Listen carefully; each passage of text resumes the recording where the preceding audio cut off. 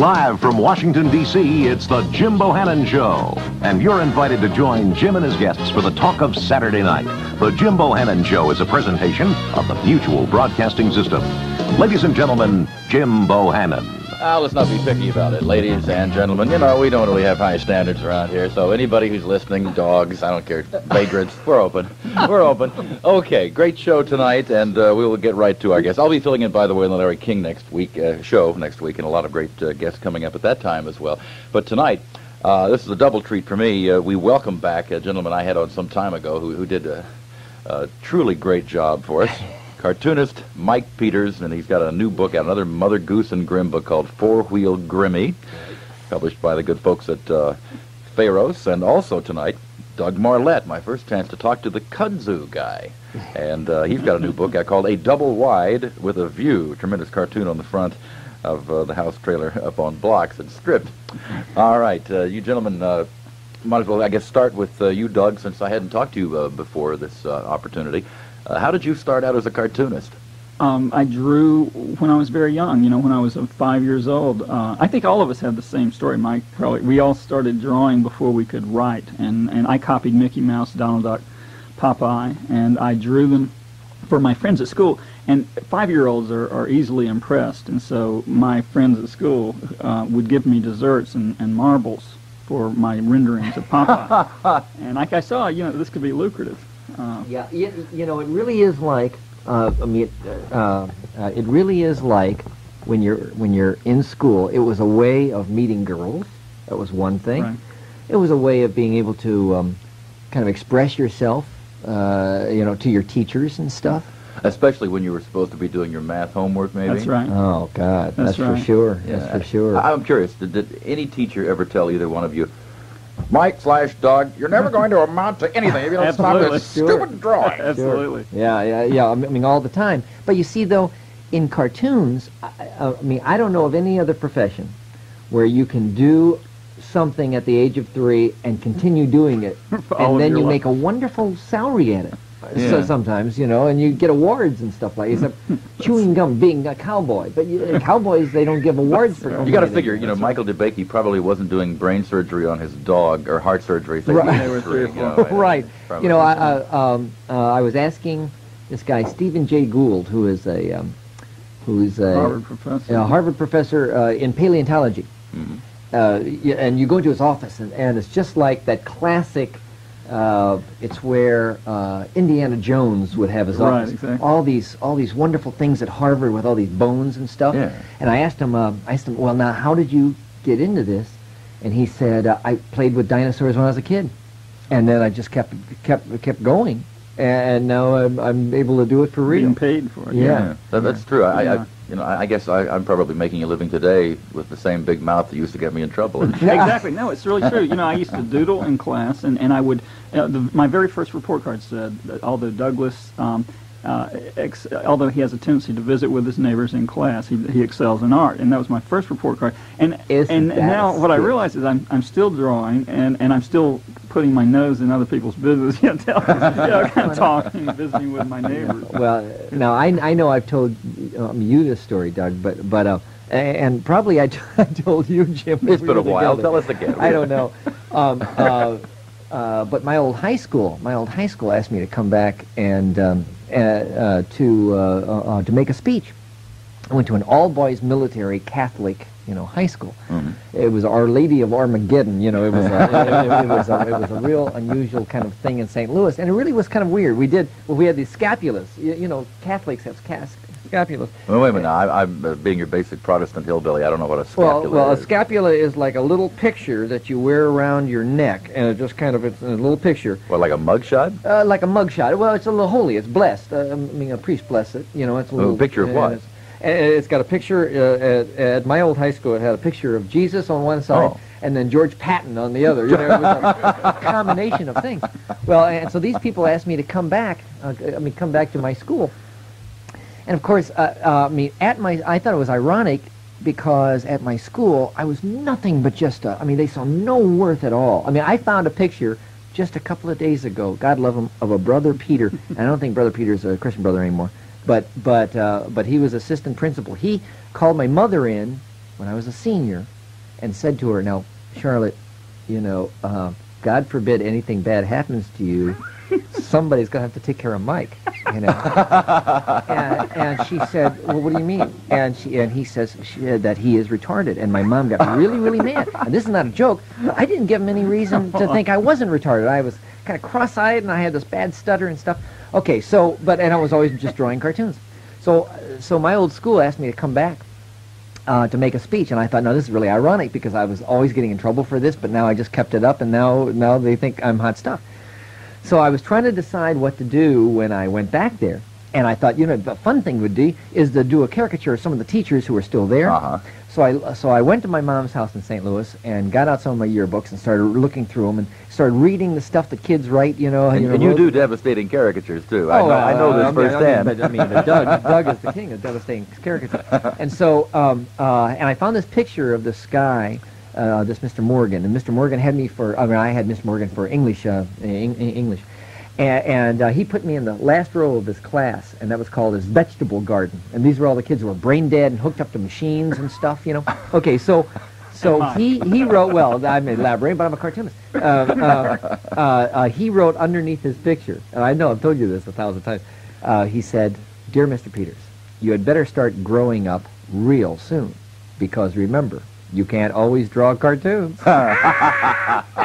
you know, that's great stuff. Oh, good. We're going to take a break. We'll come back, and we'll be continuing our discussion. Doug Marlette and Mike Peters, and those are the guys who bring you, in Doug's case, Kudzu, a tremendous, a lot of good social commentary we'll have to talk about. And Mike Peters, of course, the guy who gives us Mother Goose and Grimm. 2 new books out from Kudzu, a double wide with a view, and 4-wheel Grimmy, the latest Mother Goose and Grimm book. And we'll take a break, and we'll be back after these messages. Our guests this evening, Doug Marlette and Mike Peters, 2 of the best cartoonists in the land. You know, during the break, you two were saying something that... No, let's not talk about during No, the break. It was something else that we were talking about during the break. Right, fine. We ought to broadcast the breaks, and we ought to record these breaks so we can sell them, the best of Bohannon's breaks. But, be that as it may, the break job aside here, I can tell you that they mentioned, 2 very visual guys mentioned that they like radio. Doug, why do you like radio? We love radio because it's the theater of the imagination. I mean, we love it so much. What were you telling me just before we came on? I turn off the brightness on my TV just to listen to the voice part of the TV. It's kind of radio that doesn't make sense, you know. It is. There are a lot of visual references. When I go to movies, I just close my eyes. I know. I know. I mean, that's how much we love radio. No, we do. No, I mean, we do. We do. As a matter of fact, my earliest memories were of all the old Jack Benny, all those programs that came in, and those. I mean, but I think that one real interesting thing about cartoonists, we work all the time. We're always sitting at our drawing board drawing. Yeah. You know, radio is our mainstay. Yeah, that's right. I hadn't thought about that. I guess that's true, and it's something that you can enjoy without having to take your eyes away from your work. Right. Exactly. But I would imagine most visual people who do, I mean, you know, we just listen to radio. I mean, mainly because you can't take your eyes off the. You know, certainly it's the all-American way. I personally feel that it ought to be a felony not to. Right. We are. You know, there's something interesting though. Despite the fact that you guys are artists, you're really much more than that. A cartoonist obviously has to deal with words and have a sharp wit.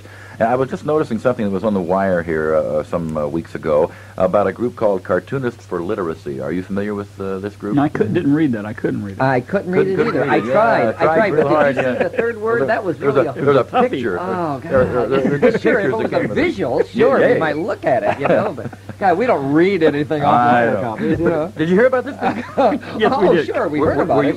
I don't know if you had taken part in it or not, but apparently a lot of the cartoonists are working now to try to fight the battle on literacy. And I recall some time ago when a bunch of cartoonists got together on it was one particular day, and everybody's strip was about the homeless. Right. Yeah. Right. No, I think. First of all, I think that literacy thing is a very, very natural thing for cartoonists to get involved with, mainly because it's one of the first things that we read as kids. That's right. You know, and for some kids, I guess that's as far as it goes. That's right. You know, cartoons are a funny kind I'm serious. No, it's true. Really. But cartoons are a funny kind of halfway between the words and pictures. I mean, it's a mix, and it's an odd one, an interesting mixture of words and pictures. There's nothing else like it. I mean, it's. But you know, Doug, it would be really a shame. I was looking through the books here that you guys have out now, and gosh, they would just be kind of weird pictures. You never get the joke. Mm-hmm. You never. They're not that visual. You really have to understand the words in those little. Yeah, that's word right. balloons. You know, I've always talked about it in terms of that the editorial cartoon, for me anyway, tends to go more towards the one-shot picture and revolves more around the image, whereas the comic strip is more narrative, more words, and gives you the opportunity to play with that and to tell a story more. You guys ever tried editorial cartoons? Because I know there have been some cartoonists who have done both. Oh yeah, no. We were both originally, of us, both yeah. of us were originally editorial Yeah. cartoonists, and Is are there- originally, and still draw five editorial cartoons a week. Yeah. You do? Oh yeah. Absolutely. I was not aware. I Isn't don't that think I've ever interesting? seen an editorial cartoon by either one of you. Oh yeah. Oh yeah. No, I All mean we see around this time pretty much are Herb Block and Oh yeah, things sure. like that. No. I mean, it's really interesting. I think. See, we both of us did editorial cartoons 10 years before we ever started strips. And what's interesting to me, Mike, is how the audiences for editorial cartoons and comic strips are so vastly different. For instance, that you would not be aware of us so much as editorial cartoons, where there are people who only are aware of us as editorial Well, I cartoons. guess that's true, and yet I Yeah. always read the Yeah. editorial cartoons. So Yeah. I guess I just missed Yeah. it, or I may have very well have seen your work and thought, and without even Yeah. looking at the little signature, Oh, yeah, I sure. may have said, "Gee, Sure. that guy draws Sure. just like Mike Sure. or Doug," you know. I think what Doug said is really kind of fascinating. When both of us started doing the strip, we found that there was a whole different audience. Completely different, and much broader than editorial cartoon audience. I found that there's a certain newspaper readers who read editorial pages and are familiar with editorial cartoons, but the comic strip cuts across so much of a broader audience. And it was odd for us, for as a matter of fact, to begin running into people who knew us through the comic strip and not from the editorial cartoons, because for so long we were identified with it. Yeah. Well, now I was just wondering, don't you kind of have to maybe pull back the sword a little bit when you go from the editorial to the comic page?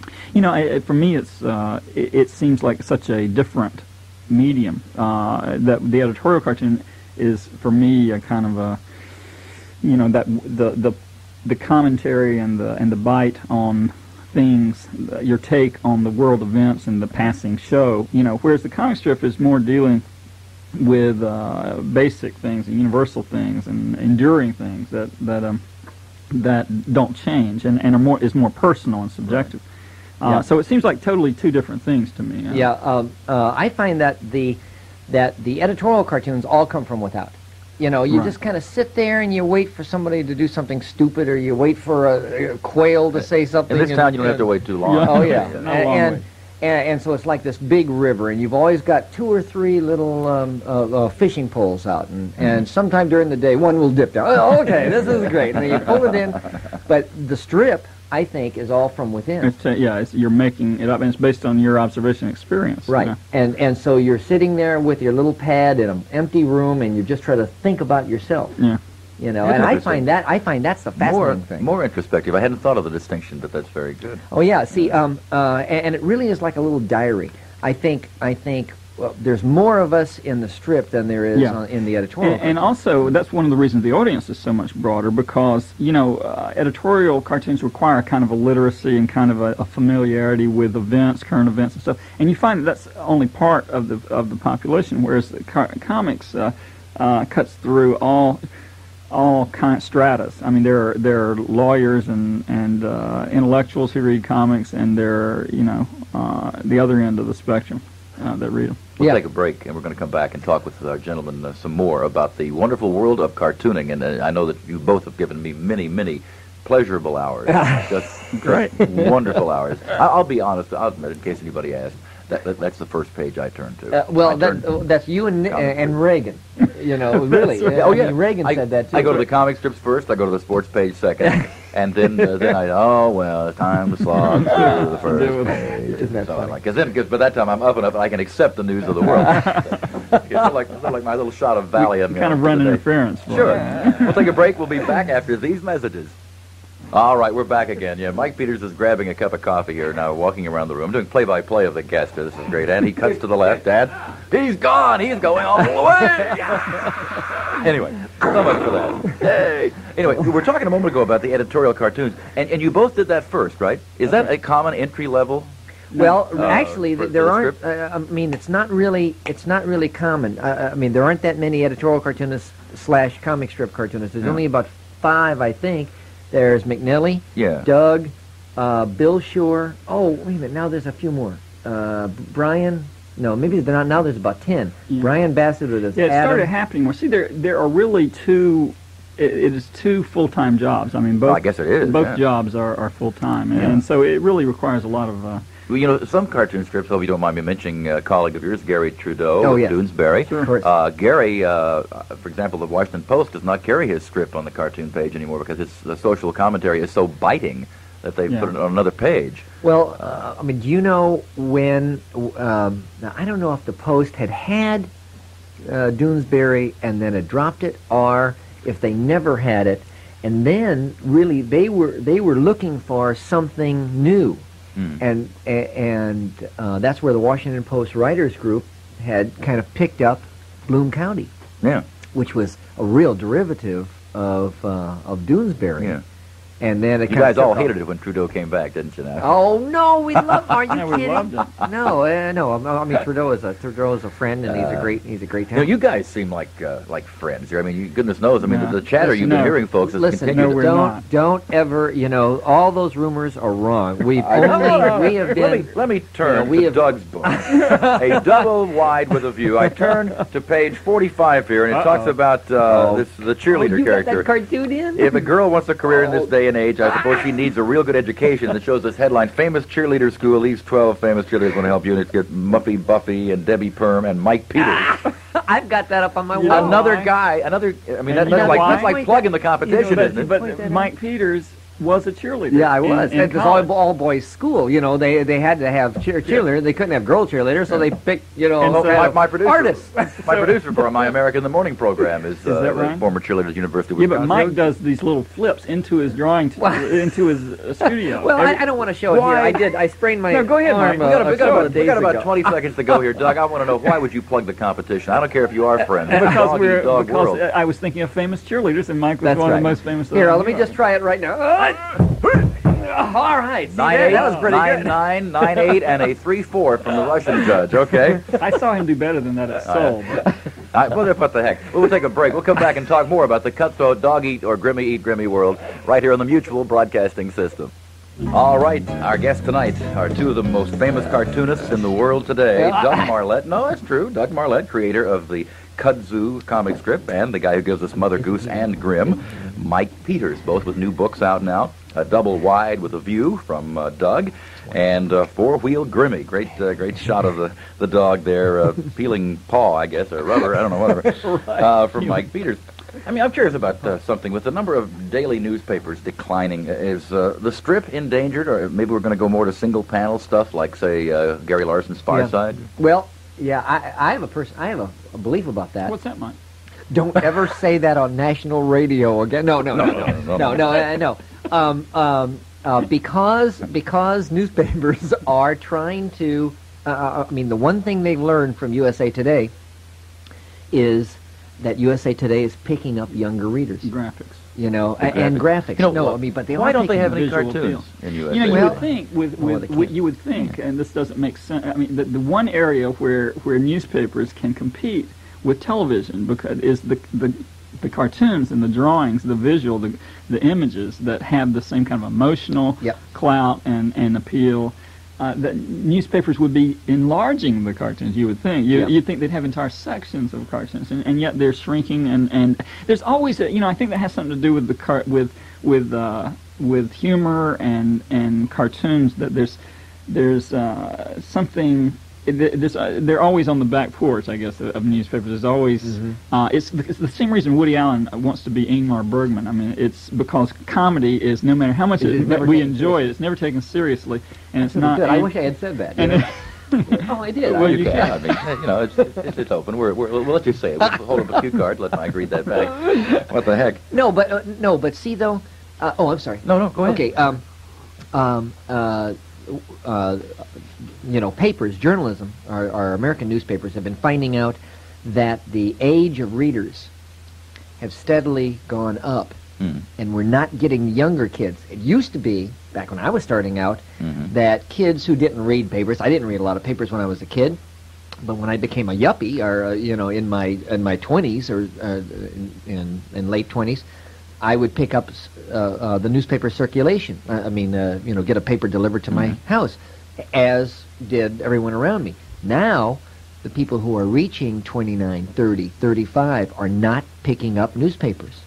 See, and it's really scary. That is so. Scary, What? Yeah. And so I was talking to Newhart, Newhart from USA Today. Al Newhart, yeah, he was just on the Larry King show. Yeah, and so I was asking him, now, what is the age of your readers? He said it's a lot younger than most other newspapers, and it's because of the graphics and the things that we're doing, the sound bites. You've got to be MTV on paper anymore to hold a younger person. But not to say this is great journalism, but this is at least picking up circulation. But it's not to say you can't do great journalism and appeal visually. I would wonder why you couldn't. I think you can. It really doesn't have to be the New York Times. Right, No. exactly.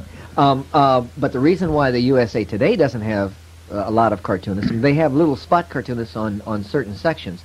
The reason why they don't have comic strips is because they could not pick up, like, Doug's strip in the USA Today, which is really a newspaper that's in battle with every other newspaper in the country. That's true. There wouldn't be a city in which somebody else already had the rights to your... Right, exactly. Yeah, okay. Exactly. Let's talk about licensing rights for a moment here. For example, I know certainly, Mike, you do a lot of this with Grimmy stuffed animals and greeting cards and stuff. Is it a big deal? I mean, a lot of athletes make more money from endorsements, for example, the side things, than they do in actual pay. And I wonder how big this industry is now. Yeah. Oh, yeah. Oh, the strip. Well, the strip. Well, go ahead, Mike. But the strip becomes the advertisement for the license. Right. Exactly. But in my in my situation, I started doing the strip, and I was in about 58 newspapers or something like that, or 65 or 80, something like that. And I was in that number for about a year and a half, and nothing was happening. I mean, I had picked up that number of newspapers, and then just holding fast. And this T-shirt company came to me and said, we'd like to put some of your cartoons on a T-shirt. I didn't think that was a good idea because I didn't know anything about these guys. They were from Texas. And so then my syndicate would not let me put in a couple of cartoons into my strip that I wanted to, that I thought were really kind of fun. Both, one was something about safe sex with the dog and doing something, and then there was this other cartoon about that I had with my dog Grimm wearing a little slicker and little boots, and he's kind of walking along the rain, and he says, "Remember, the Surgeon General says always wear your rubbers." My syndicate would not let me put that in. And so when the second one happened, I called up to the T-shirt company. I said, I'll do it if you can let me put in anything I want. They said, fine. So I put in these two cartoons. Then and they started selling. But more than that, I found out that the towns that they were selling in, the newspapers eventually picked up my strip. And so it's really character recognition that a lot of the merchandising stuff is. It's an area that you can put really a little bit heavier messages that you can't put in the newspaper. You can put them on cups and T-shirts, and it's terrific identification so that maybe more newspapers will pick up your stuff. I'm curious about something that Mike said, Doug, about the syndicate would not let him run that particular cartoon. How much control do you guys have? I mean, have you ever had stuff in Kudzu rejected by your syndicate? I think early on, but I'm not with that syndicate anymore. No, let's not get ugly, Douglas. No, but early on there was more. I think there's some degree of editing, but it's fairly. In my case, I don't get a lot of that. It's pretty much me doing it. And you do a lot of really social commentary. Look at some of the characters here that are on the back of Double Wide with a View here. I mean, Will Be Done.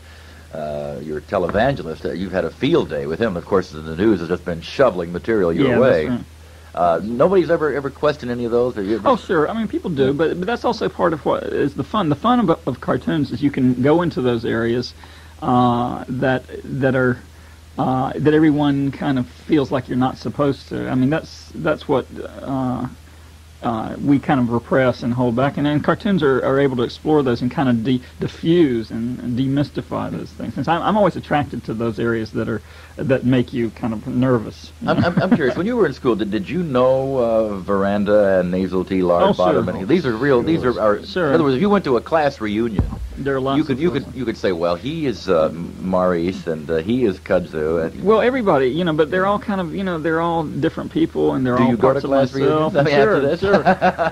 sure. People say, that was me, wasn't it? And and I know grown-ups who think that they are those characters. But I think what you try to do in a strip is hit on basic things that apply to a lot of folks. And I think we all have kind of a nasal part of ourselves, and a veranda, self-absorbed. That's how.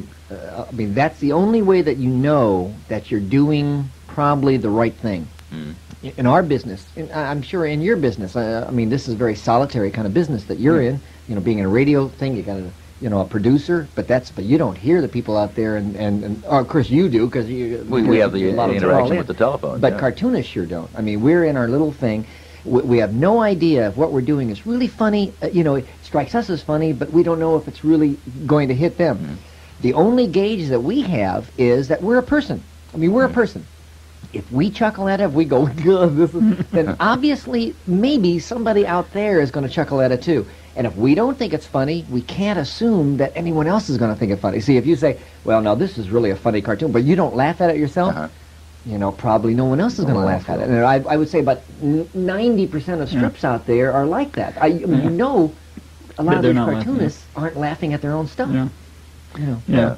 Not everybody can have the razor-sharp wit, let's say, of Nancy or little Henry. Oh, now come on. He's trying to bait us and get us into cartoonist bashing. Who's that, Garfield? Okay, we'll take a break. When I mentioned this is, of course, an interactive program, and of course it is, and that means we'll be taking your phone calls in less than half an hour. This would be a good time to dial in. 703-685-2177 if you'd like to talk to two of your favorite cartoonists, Mike Peters of Mother Goose and Grimm, and Doug Marlette of Kudzu. And we'll be back after these messages.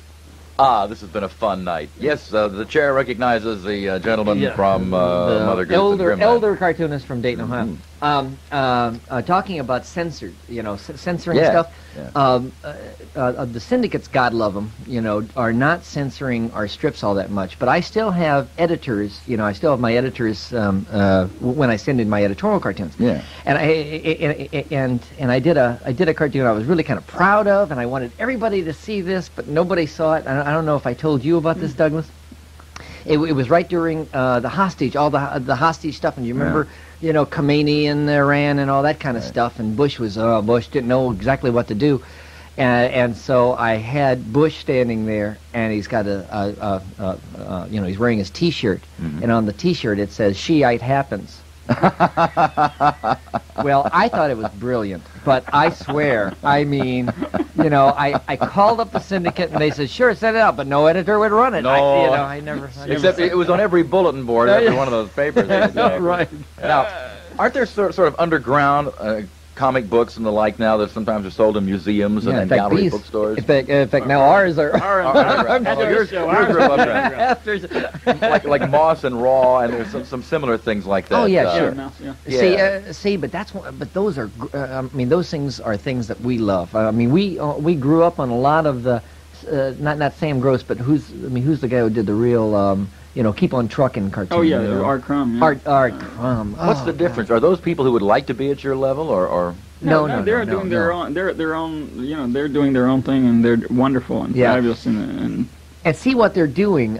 They're really tapping specifically themselves, and they're really into the hardcore of themselves, and they have a hardcore readership. It may not be massive. It may not be, in the billions. Yeah, for one thing, they don't. It's not for family newspapers. They're dealing with all kinds of topics. And sexual things. Some are in fact are known as visual novels. You're right. Yeah. Right. I've got to ask you this because there was, I forget what it was now. It was an X-rated cartoon. Is what it was. It was a motion picture. It was Crumbs, Fritz the cat. Right? Oh, Fritz, the cat. Exactly. Fritz, yeah. Have you guys ever in your wildest daydreaming moments, have you ever drawn just a filthy Kudzu or a filthy Mother Goose and Grimm and then said, well, that's cute, and obviously you give it to anyone. I draw kudzu, and I would never do that, but I have drawn a filthy Mother Goose. Right, I've done lots of. You've done his? Oh gosh, Yeah, I've had Kudzu doing all these things. You guys in the have your own bathroom, styles. you know? I'm curious, if Mike tomorrow went on vacation, Doug, could you copy his style and vice versa? Could you fill in to the extent that we wouldn't notice? I don't know. Mike's very. You should tell him. You should tell him what. When Doug was first starting out. Do you have about 2 minutes? Do we have 2 minutes? See, okay. When we were starting out, I was struggling like we all do with our styles and all. And Mike and I had known each other for a while. I said, Mike, and we're always angst, all this angst and agony, agonizing over our stuff. And I said, Mike, I just don't know what I'm doing. And he said, well, why don't you? He said, why don't you send me some of your stuff and I'll take a look at it. And I said, would you? That'd be great. So I sent him a bunch of my cartoons. Yeah. Now, and you got to understand. Now, I was sending my editorial cartoons to Doug's newspaper. He was syndicated, so the editorial cartoons came to my paper. Okay. Okay. And so Doug sent me all of his cartoons, and I kind of waited for about 2 days. And then I called up Doug, and I said, Doug. No, you sent me a letter, Mike, and the letter said, that's right. The letter said, Dear Doug, I don't know. I looked at this, and and I was about 22 at the time. He said, it just if you could just keep the same fresh thing. style you that seem to have had. lost it, and if you could just recapture that vitality you had in your early work. Yeah. and now you wanted me to nanoseconds earlier. Yeah. And you asked me to tell you the truth, and this is the truth. And I know this hurts, but I have to be honest. We're friends. Okay. And then the next day, I waited 1 day after that note. And then his paper, the editorial page editor, received in my package of editorial cartoons, Mike Peters cartoons, and they were all his cartoons, but with my signature on them. He scratched out my name, but Mike Peters Dayton Daily News. Put in my name. Well, you're terrible. Yeah, it's great. You're terrible. It's hilarious. We're going to take a break. We're going to come back and talk some more. We'll ask you a little bit about how aspiring cartoonists might get a start in the business as well. And, of course, we'll be taking your calls in about another 10 minutes or so, 15 minutes at 703-685-2177. We'll be back after these messages. Our guests this evening are Mike Peters of Mother Goose and Grimm fame. His new book is called Four-Wheel Grimmy. And also tonight we have Doug Marlette, got a great new book out also of the Kudzu Chronicles called A Double Wide with a View. We talked in the beginning about how you guys started out. Basically, you became cartoonists by drawing. For those out there, I'm sure, who have an interest in this sort of thing, maybe they can draw a little bit. They answer the ads in the paper. Can you draw this, Doc? Well, then you could be a famous artist. Which, by the way, I'll ask you if those are legitimate. But how do you get into it? Sure, those are. But one of the things that I have finally figured out after years and years of doing this is that cartooning is really not just drawing. It is drawing, and drawing is part of it. And it's not just writing. It's not just it's a weird combination of things that is more greater than the sum of the parts. I mean, it took me a long time to figure out that people who drew well were not necessarily good cartoonists. And people who wrote well couldn't necessarily do humor and it's just there has to be a meshing of all of those elements. When we see, for example, comic strips, Mike, that are done by two people, is one of them usually drawing and the other writing the lines? Yes. I've always thought that I could write the lines from. I can't draw with a drawing. And yet though, I don't. There are some like combinations, some pairs, like God love him, Dick Brown, who invented and drew Hager the Horrible, wonderful strip, who just recently passed away. But Mort Walker, who does Beetle Bailey, asked Dick Brown to help him on a new strip, back then, called High and Lois. Yeah. So Dick started drawing the cartoon High and Lois, and Mort started writing it. But now it gets real weird because you're never quite sure what the Dick Brown group is drawing and what the Mort Walker group is drawing because they're both very funny and they both are great artists. It goes back. See, these things become a lot of times with cartoonists, they become industries. I mean, where cartoonists have entire studios of lots of cartoon laborers who are doing. That was the view of comic strip guys that we got as kids, both Doug and I. God, we would go to movies and we'd see Al Cap, in a movie with Bob Hope. I remember I saw him. He was up in his penthouse, and we always talk about this. This is what a real cartoonist does. He walks around in his night coat, in his robe, His ascot. Yes. and he says, and he's always talking on the phone with Bob Hope. He's like, "Oh, Bob, how are you?" And you're saying, "Now, there's a," and he's got a staff of 6, kind of drawing his character, and so there we are in our underwear, and not shaving after 3 days. I gotta get this Sunday done, Sometimes cartoon art now is considered great works of art. You can see them in galleries and the like. People collect them. Have you ever had people call up and ask for particular originals? Sure. Sure. And see, it used to be that cartoons were never considered art, and were not really even collectibles, except for the people that you drew them on. I think it was when there was a moment when it became art, when Picasso asked you for an original. I know. I said no, Pablo. I just can't do that. That's when it was considered art. No, but now that'd do it. but now because of places like this Milton Caniff Library up in Columbus, State, up at Ohio State, and a number of art galleries. A couple around here. I could buy your stuff in an art gallery? Americans. In fact, I've got some in my trunk. If you want me to bring some. Sure, I'm easy. Sure. This is Mike there with an overcoat. Hey, guilty cartoon, sticking out head out of an alleyway. It's interesting that indigenous American art is always taken seriously overseas much more quickly than it is here, and I think America is just beginning to catch up with European countries and the Japanese in appreciating American art because cartooning, because it's like bluegrass music or country music or rock and roll. It's always goes over very big elsewhere in the world, and it's still kind of looked patronized in this country. But cartoons are now starting to starting to be hung in museums and all of that. Yes. But the Europeans have been way ahead on this. I mean, they worship cartoonists in Italy and in France. Could Pablo Picasso, Poopsie Picasso is his friend. Crazy Poopsie. Crazy Poopsie, what a guy.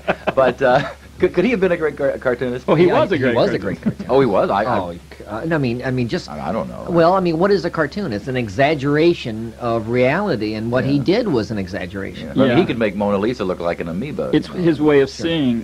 What all cartoons, what all art is a way of seeing. And the thing, Mike, I think that what you try to do and what all artists do is they do what great athletes do, or you try to get your competitors or the world to play your game. You get everyone to see things through your eyes. That's Picasso did that. And what any great cartoonist or artist does is that they, like Cezanne drew trees for the first time the way no one had ever drawn trees, or Van Gogh saw things in his way, and then the world sees it in his way. And that's when the cartoonists are hitting on those basic things and doing their job, then they get the world to see through their eyes, and then everyone's nodding and saying, yeah. Isn't that fascinating? Yeah. But that is true. Just on the comic page, there are certain rhythms that, like people who read Kudzu, they go through a certain, when they see the character, when they see and they've read Kudzu, then they're into a certain rhythm. They're in your mode. They're in your game. And then they switch over to a far side, mode, and that's someone else's mode, and they switch over to, Right. All right. We're going to take a break. Come back with your phone calls, 703-685-2177. Our guests tonight, Doug Marlette and Mike Peters, two of the greatest cartoonists of our time. And don't forget that you can obtain audio cassette tapes of the guest portion of the Jim Bohannon Show and Larry King Show by writing to Lion Recording, Lion, Post Office Box 962, Washington, D.C. 20044. Costs $4.95, and you can pay with MasterCard, Visa, hot checks, whatever. We'll take a break and be back here on the Mutual Broadcasting System.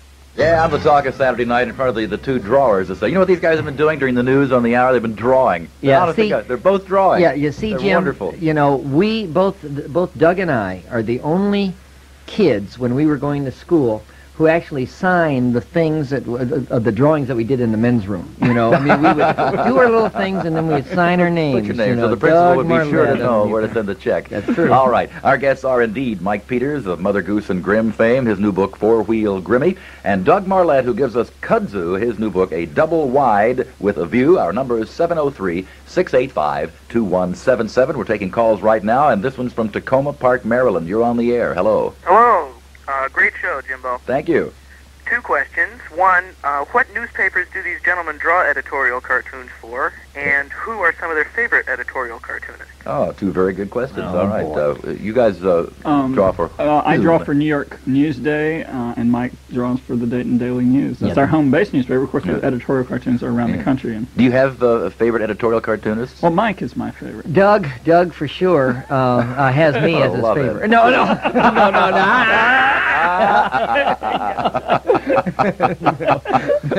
Herb Block, you like Herb Block? Oh, absolutely. Oh yeah, no. I mean, there are some. I mean, there are great ones. Herb, of course, here in Washington. Paul Conrad, Paul Conrad, Jeff McNelly, Don Wright, Pat Oliphant, Tony Oliphant. Tony Oliphant. Tony Oliphant. Tony Off.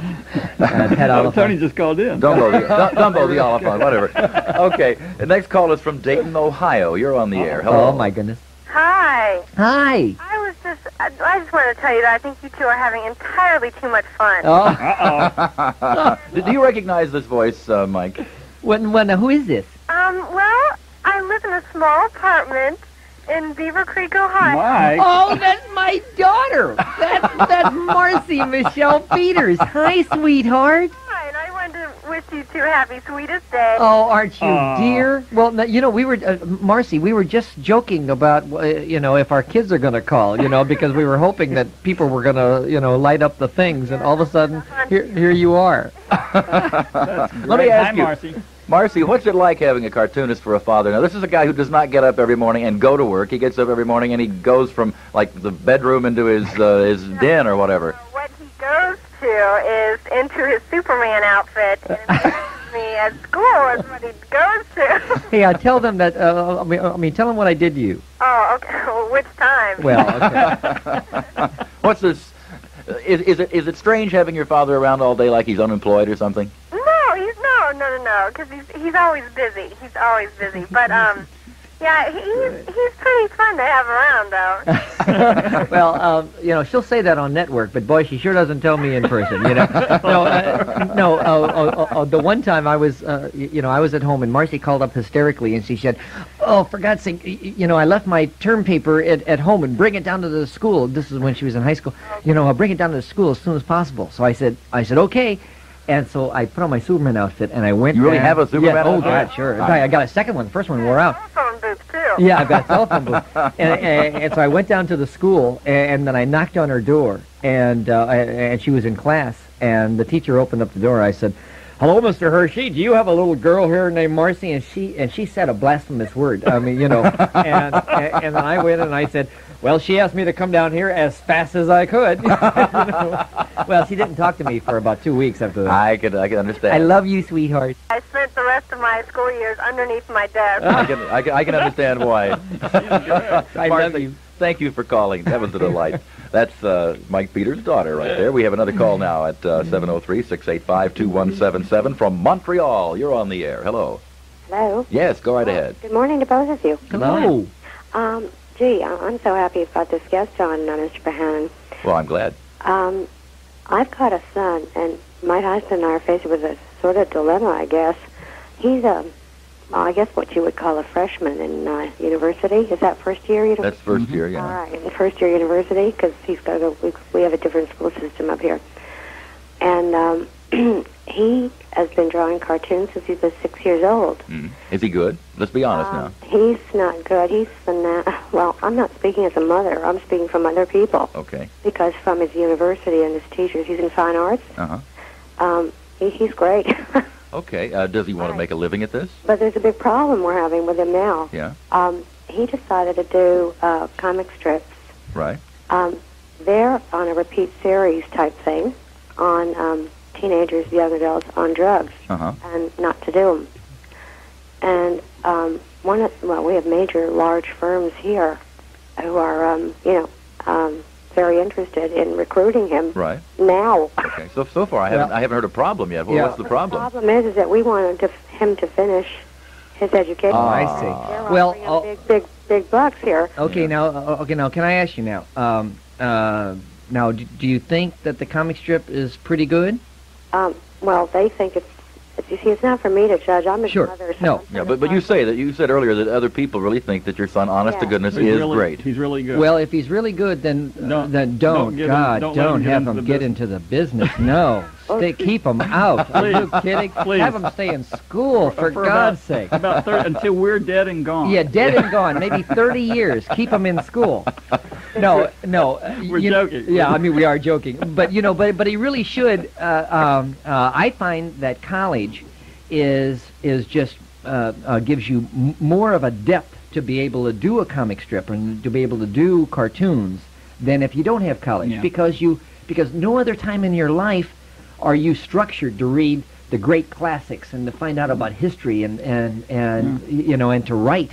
And college affords you that for 4 years. And he's going to be good 3 years Yeah, from now, exactly. too. And to be a cartoonist, you need to not only have the ability to communicate, but you need to have something to communicate. And wouldn't it give you that discipline that you need in life as well? What gives you... Yeah, you mean the college? The college experience, sure. I'm sure that it In would. general, I mean, that you must have. Absolutely. I mean, it's not just talent. You got to have discipline. Yeah, that would probably be a wise advice to just, maybe your son could do some stuff in the part-time. I mean, the guy's hearing these big dollars, and he's going to be 18. I would send him to Mike's house and let Mike deal with it. I mean, he's got 3 daughters. Tell him he's still going to be good. Yeah, that's true. Right? Those eligible daughters. Tell your son, ma'am, that seriously that he's still going to be good in 3 years and probably better because of his college both of us experience. would say he should be in college and be going to school. Yeah. We'll take a break. We'll come back. Did. Take a break. We'll come back with more from our guests tonight, Mike Peters and Doug Marlette, the cartoonists who give you Mother Goose and Grimm and Kudzu, respectively, and even respectfully. And we'll be back after these messages. We're talking tonight with cartoonists Doug Marlette and Mike Peters, who give us Kudzu and Mother Goose and Grimm. And we have a call now from Athens, Georgia. You're on the air. Hello. Hello. Good evening, gentlemen. Hi there. Hi. Mike and Doug, let me tell you first, I really enjoy your work. Doug, I remember your work with the Charlotte Observer and your Squeaky Fromm NRA poster girl. Oh, yeah. Oh, God, that was classic.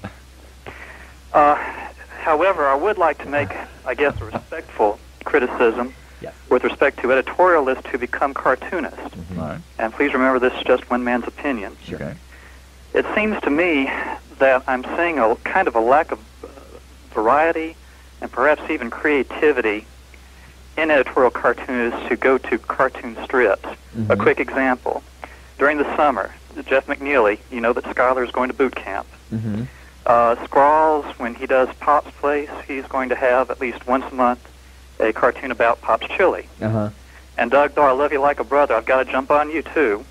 On the Sunday paper, I know it's usually going to be 3 things. We'll be done praying, we'll be done officiating a marriage, or Doris making a comment about chocolate or Masterpiece Theater. I guess my question is this, is perhaps are you biting off more than you can chew when you take on 2 jobs? Well, all right. Interesting call. What do you guys think? Well, I think first of all, one of the nice things about doing a strip is that, from the mail that we get, at least from what I get, and I know Doug gets it, is people love going back to certain things that they identify with. I mean, that's why the Charlie Brown and little Lucy holding the holding the football is such a classic situation. People love it when you do that. I mean, believe me, we have more than enough ideas. We could be doing a ton of different things. Yeah, it's really a matter of selection. I mean, with all of those things, I think it's you return to certain themes because it's, just the way you return to certain themes in music, in a symphony, or the repetition of themes is part of what makes it. Some people find those things boring. It's all personal. One of the things you find out about cartoons is that the things that you may find boring or uninteresting, other people find endlessly fascinating. Yeah. And so, it's all personal, and that's the great thing about cartoons. Yeah. We'll take no, we won't take a break. We'll take a call. Forgive me. Bethesda, Maryland, you're on the air. Hello.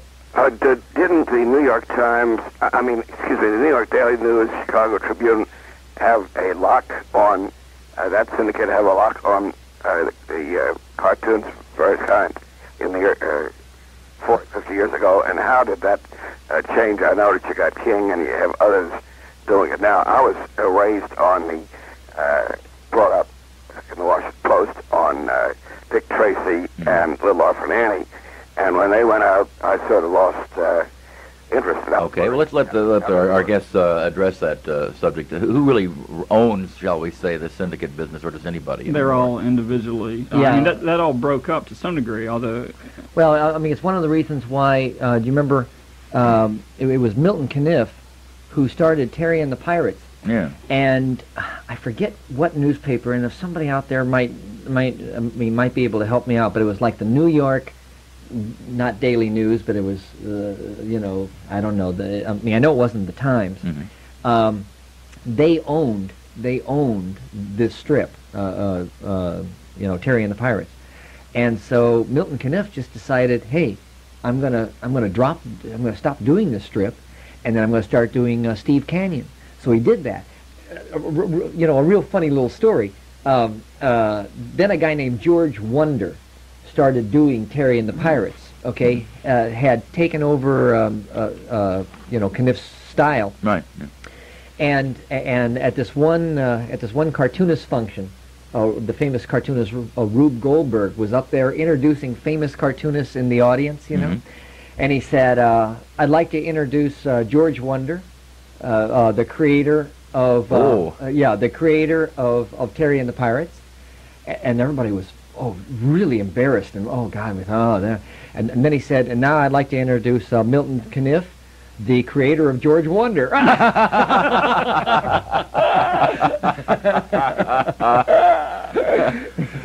We'll take a break. We'll come back with more of your calls for our guests, Doug Marlette and Mike Peters, cartoonists extraordinaire, and nice guys, too. I'll tell you, this has been a good, fun show. We'll be back with more of your calls after these messages.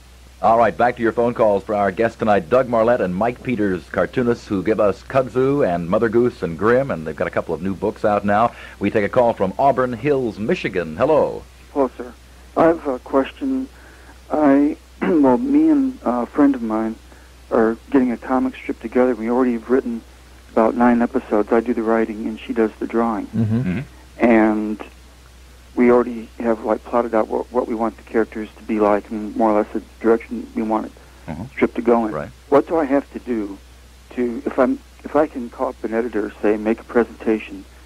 What should I have? Giant pictures of it, or do they want certain size? Do they want it in color? Are there certain things I would do? Sure. Okay, you're making your first approach to an editor. How do you present that script? For one thing, you don't necessarily have to make a presentation. All you have to do is just make copies of the drawings and send them off to an editor or to a syndicate. And you need to make about 6 weeks. They need to be able to see that you can do this and sustain it forever. But you're saying that they should send in 6 weeks. 6 weeks worth or 12 weeks. And what I would suggest is just do much more than that, and then cull down to the very best stuff that you show. Yeah. And I guess you can't really. There are odds of getting taken on, let's say, with King or one of the other syndicates. That's pretty slim, right? Well, you got to start with small pages. It's not. Well, it's no. You don't have to start that way. I mean, if something is good and if it's ready to go, it can go. They get hundreds and hundreds of submissions for comic strips. But if it's good, it doesn't matter. It doesn't matter what color you are or what sex you are or whether you are left-handed or right-handed. I mean, if you I notice there aren't very many women. Was it Kathy Geiswhite? Yeah. Kathy and then Lynn Johnson. There are more and more, and very fine. And very Why not good. more women, I wonder, until now? Well, I think... the same thing with comics. I mean, there are now more women comics. Yeah, but I comedians. Yeah, but I don't think that women view that as a way that they can make a living. I mean, I just because that there aren't a ton of people, other women to no role models. Role models. But if they realized that, God, they could do fabulous strips, then I think more would would become in that milieu. I think also that humor has traditionally been a male bastion, and because there's something aggressive about humor, and it hasn't been accepted or culturally encouraged for women, but that's changing now, and there are more and more women comedians and more cartoonists. Right. I think for the gentleman who just called, also, if you send in your strip to all the syndicates, and don't just send them just to one syndicate, send them into all of them. If you send them into all the syndicates and they say no, don't just then say, okay, I'll start doing it in brush instead, and boy, this will really make a difference. Go to something brand new. Go to 3 brand new ideas for strips. Jump into something brand new and then send them back. And then if they turn down that, do it again. Do up 3 other strips and send them in. Eventually, I think, if you've got any kind of talent at all, that something will click. We have a call from Bowie, Maryland. Bowie, I don't know if we're going to have time for our guest to respond here, but we'll certainly take your questions, and if necessary, we'll respond after the break for the news. Go ahead. Hi, Jim. I enjoy your comic every day. Yeah, I was wanting to know if you're thinking of your comic strip randomly typed, or are you getting it from a documented type of information where you're putting your comic strip down at? You mean the story ideas they get? Excuse me? You mean where do they get their ideas for the strip? Yeah, is he thinking of it himself? Okay. All right, that's a good point. And I would dare say you gentlemen probably get some unsolicited material sometimes. We'll ask you about that and answer the idea of the ideas for the strip. We'll have to take a break, though, right now, so we'll answer Bowie's call and take more of your calls coming up in a moment. This is the Jim Bohannon Show, world-renowned, despite the fact that I'm the host here. This is the Mutual Broadcasting System. Well, so much for scatting. We have calls right now at 703-685-2177 for Mike Peters of Mother Goose and Grimm fame, his new book called Four-Wheel Grimmy, and Doug Marlette, who's got the new book Double Wide with a View. He, of course, creates the wonderful characters from Kudzu. And here is Buffalo. You're on the air. Hello. Hello. I am a member of the Niagara Frontier Radio Reading Service, and we read to the visually impaired. They rent a little radio. We read all kinds of things, and I read the comics every week. Oh, you're all the wonderful. Comics, and we enjoy yours. They tell us, they call us up, and they love Mother Goose and Grimm. Oh, my goodness. Well, aren't you wonderful? Well, you sure make our day. I mean, this is really terrific. Well, now is this a radio program? Yes, the visually impaired rent this one little radio, and it has just the one station. Yeah, these are carried on frequently on FM subcarriers. For example, normal radios won't pick this up. There's a reading service like that here in Washington, and I think most major cities. And Mr. Bob Sikorsky is in charge, and he's very good, and we just love to do this. Well, aren't you sweet? Well, I am so pleased to meet you. It's great. I shall have to tell everybody there. Oh boy. Well. I mean, keep reading our stuff, okay? We need everybody. We need all the friends we can get. Got to add Kudzu as well. Now. Absolutely. These services are quite a service. Essentially, volunteers read things that the visually impaired cannot read, like, for example, newspaper ads, let's say, for specials at the supermarket and stuff like this, and obviously cartoon strips as well. That's terrific. By the way, we've got to go back to our call from Bowie, Maryland, too, and the ideas for your strip. Do you get a lot of unsolicited ideas like Doug, I know this would just make a really funny will be done routine. Do you get that in the mail? Yeah, you do. I mean, there's something about cartoonists and people having ideas. Everybody has ideas, and they call you up, and they have, the thing you find out is that usually if you just give them the opportunity to say their idea, then it's like exercising a demon or something. It gets out of them, and they're okay. Usually ideas are not usable because people tend not to think graphically. They always tell you, Well, you can draw around this. You can draw around this. Draw a circus and then a train. I have been working a little bit with a friend, I think it's a mutual friend. I think you know him, Bob Stack. Do you remember Bob Stack? Sure, yeah. Bob Stack has been sending me some wonderful things, and so I've been using terrific. some of those. That's terrific. Yeah, I mean it's really interesting. But that's more on a professional basis. Yeah. He's a professional. Yeah, right. In terms of, but people do call you and just kept. Oh yeah, but you try to I mean when people send you letters or call them in, you try to kind of stay way back because then they get kind of weird. And of course most of the people who send you ideas.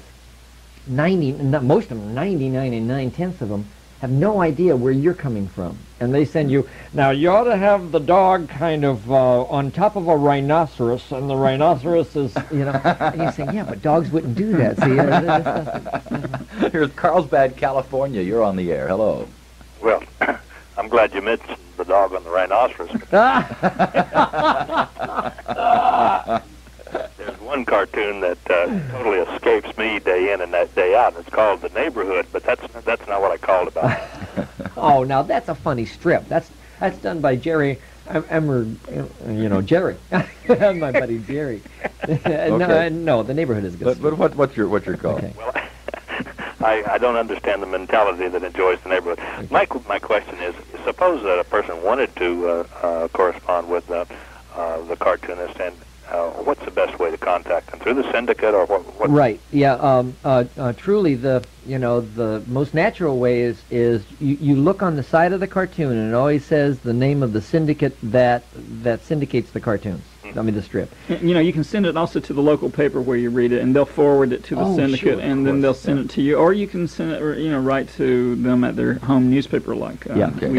Okay, you guys are syndicated by whom? We haven't plugged your syndicates tonight. I'm with Creator Syndicate, and Mike's with Tribune. Yes, the strip is with Tribune, Tribune Media Services, and my editorial cartoons are with United Features, Syndicate.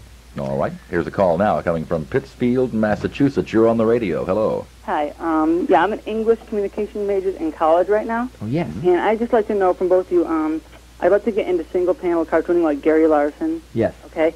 But I know the competition's out there. And, I subscribe to, cartoon profiles, and I hear about the different cartoonists and all the books and the courses you can take. But, there's so many of them out there. It's just flooded. And would you recommend any certain ones? After I get out of college, I'd like to try to get into this. Well, do you mean, are you talking about syndicates or types of cartoons? Yeah, I wouldn't know where to start. Yeah, she's got the cartoon idea. She wants to do a single panel like Larson's Far Side, but she's wondering, I guess, the same advice we gave before, just throw 100 rocks at 100 windows and you're bound to break glass? Yeah, the best thing to do is to go down to the library, get an editor and publisher yearbook. Just ask the librarian for editor and publisher yearbook. This is a book that has the names and addresses of every syndicate in the country. And you just kind of go down the line. You can pick out the best syndicates or the most popular syndicates just by looking on the comic page, and you'll see there's King Features and United Features and Tribune Media and Universal. And then this book will give you their address, and then just take your strips and start sending them out to these syndicates, and then they will either accept them or reject them. But don't be depressed. By the way, the caller mentioned something called Cartoon Profiles. Yeah, it's a magazine, Cartoonist Profiles. Sort of like the industry publication. Right. And so it's edited by Judd Hurd, and it's really he's really a great editor. He does a great job. Are all of the editorials listed in word balloons? Very funny. That's really cute. Are you making fun of us? Fun. This is our business. This is our life. We're supposed to That's the Mike Wallace portion of my interview. All right. Hey, I don't have to think. I can leave. All right. Thanks. We hope that's some help to you, caller. Here's a call from Toronto. You're on the air. Hello. Hello. Comment and a question, then I'll take it off the air. Okay. The comment is, I want to thank the gentleman for giving so much joy and laughter to people. I'm sure it's the best medicine in the world. No, you're wonderful. And thank number two, the question then is, have either of you had occasion to draw a cartoon of Mulrooney, the the Prime Minister? Prime Minister. Yeah. Well, I'll tell you, he sure has a great jaw to, he looks like Canada's answer to the guy who stands in for Johnny Carson every night, Oh, yeah. Jay Leno. Yeah, Jay Leno. He's got a Jay Leno jaw. We'd like to be drawing his jaw has its own zip code. Yeah, right. Good. That's good. I've never drawn him. Doug, have you drawn him? No, I haven't, but I'm going to go to Montreal, I think, for a Canadian thing. I need to practice up on mine. Good. Well, he's got a great, he's got a great face for it. Yeah, one of these Mount Rushmore type faces. Yeah. All right, we'll take a break. Back with more of our calls coming in for Mike Peters and Doug Marlette. We'll be back after these messages. Back to the calls now for our guests, Mike Peters and Doug Marlette, who give us Mother Goose and Grimm and Kudzu, respectively. And we go to San Diego. Hello, you're on the air. Hi. Hi. Hi. Hey, guys. It's nice to hear you. And I'd like to make a comment and have a request. Is that okay? Absolutely. Okay, the comment is, I believe women have trouble doing comedy because we were raised to be so reverent, and one must abandon that. You have to be an equal opportunity offender. Exactly. Absolutely. Everybody's fair. Also, if one were to be visually unable to see your cartoon, impaired, sorry, Yep. again, what? And you were going to do a cartoon on this poor guy that they just dug out of the rubble in San Francisco. Oh, goodness. You know, I mean, the guy was thirsty, you know, and nobody came to get him. He almost had to crawl out. What would your cartoon look like? And may I hang up and listen? Sure. Okay, sure.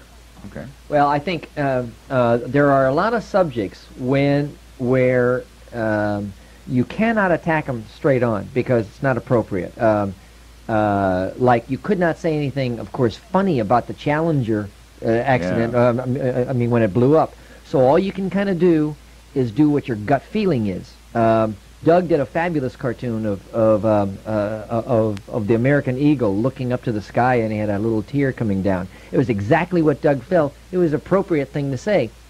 And so when, like, over this last week in San Francisco with the earthquake, you know, you've got to do what your gut says.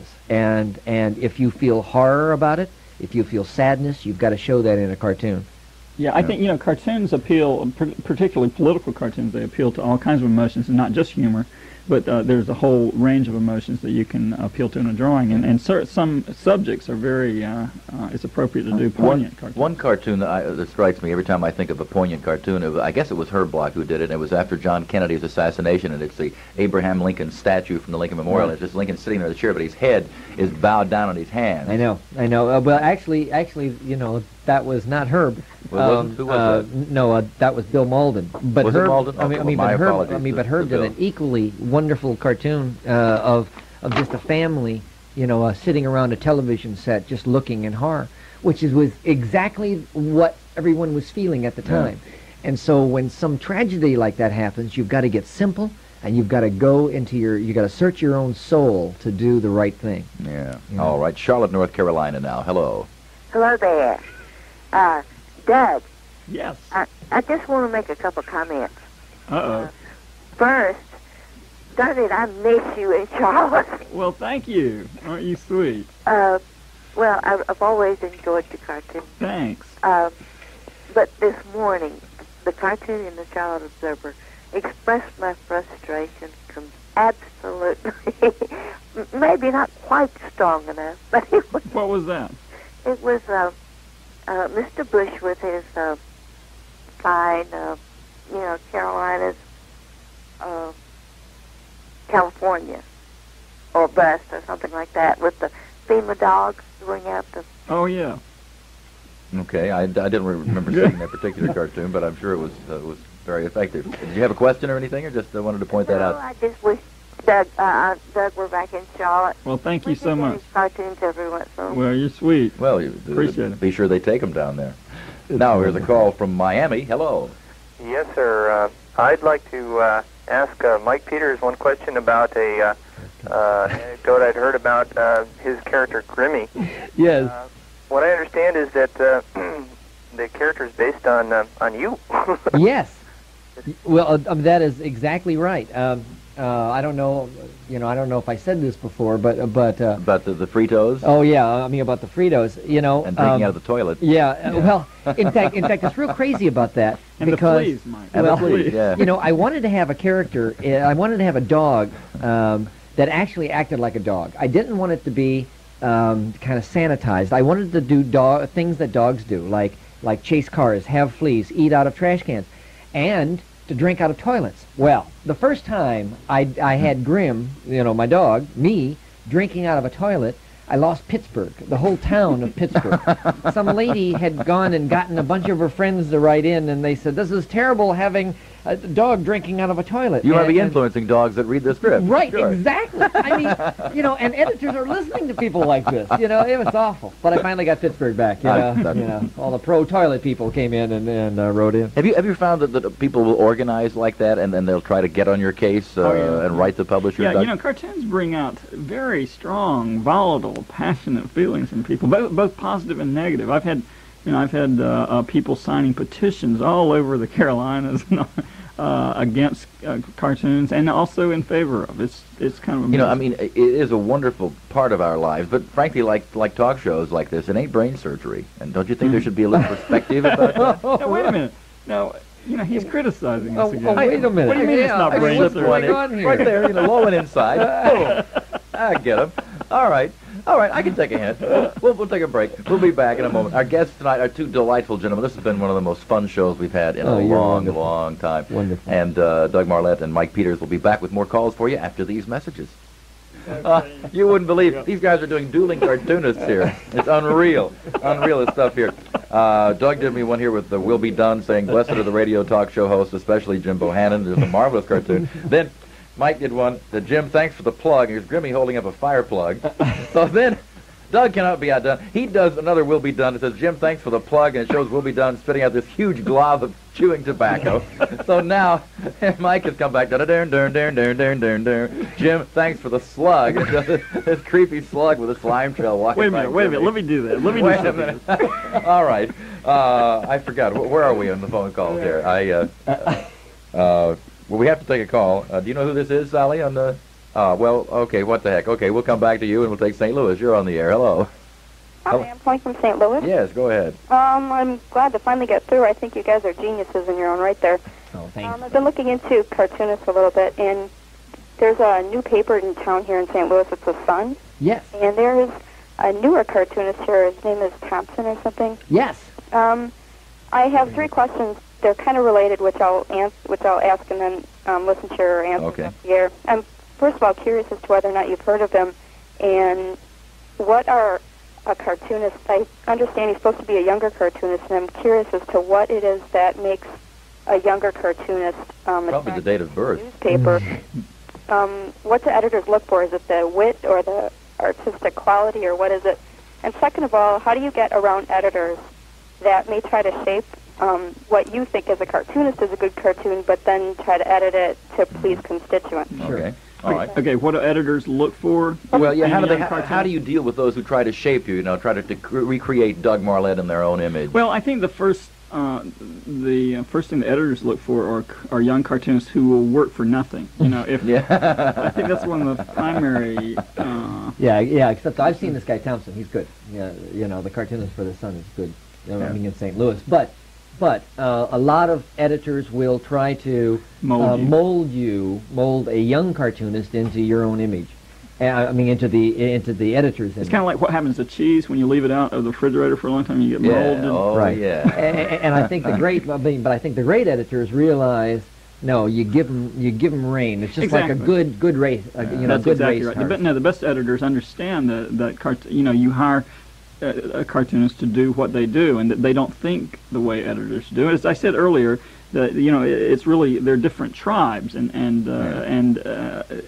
editors approach things in certain ways, and cartoonists in other ways, and never the twain really shall meet. But the best editors recognize the value of what cartoons bring to the editorial page or the comics page, and that is a liveliness.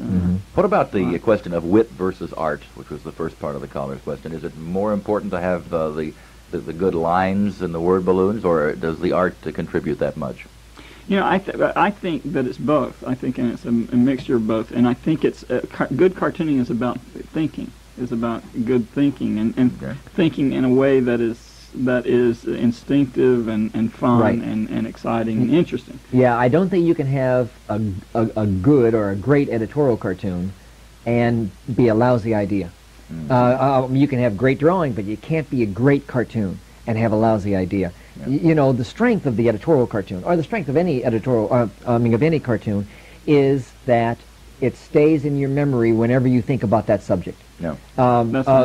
There are great editorials written about Vietnam War that I can't remember, but there are terrific editorial cartoons about the Vietnam War that always come to mind whenever I think of that war. Tattoo your soul, that are emblazoned on your memories, like the Bill Malden cartoon after Kennedy was assassinated. You will remember that forever, and I will too. And that's the strength. That's the strength of the political cartoon.